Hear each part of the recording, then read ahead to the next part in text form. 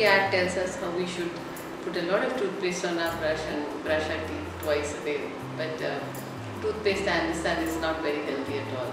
The commercial toothpaste that we get. You said something like 16 to 18,000 crores rupees worth of toothpaste in India to the Indian population of various brands. You know,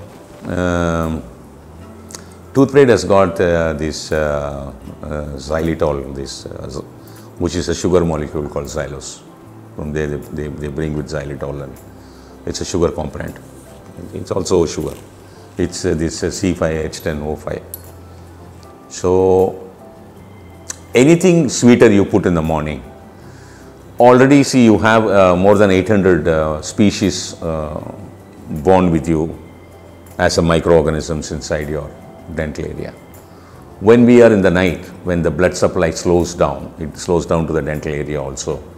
These microbes has a lot of growth and imbalance and whatnot. So what happens when you get up, when you put sweety stuff and brush your teeth? It further enhances that imbalance. It's not correct. The second thing is, most of the toothpaste is fluoride.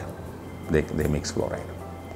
Fluoride is been very clearly found that it is a cause for cancer, is carcinogenic. But still, the government authorities, regulatories, FDA, whatever, they don't control fluoride mixed toothpaste. One side, the medical community says fluoride is highly carcinogenic. The other side, people sell toothpaste with fluoride. So it's better to avoid toothpaste with sweetish combination and fluoride. It's not good for us. Yeah, thanks.